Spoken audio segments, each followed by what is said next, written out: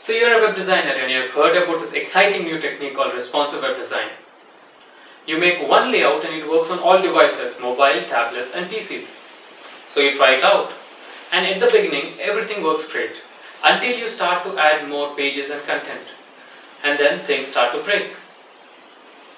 On mobile devices, the navigation takes up the entire screen and the page takes forever to load. Images and videos don't stay within their containers, hover effects don't work, links are too small for touchscreens, nested and complex layouts are really tough to implement, and every time you try something new, things break.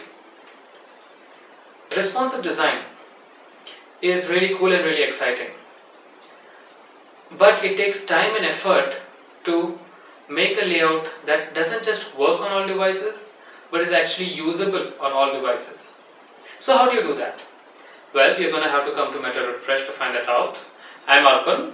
I work with Word Software and I'll be talking about real world problems and solutions for responsive design.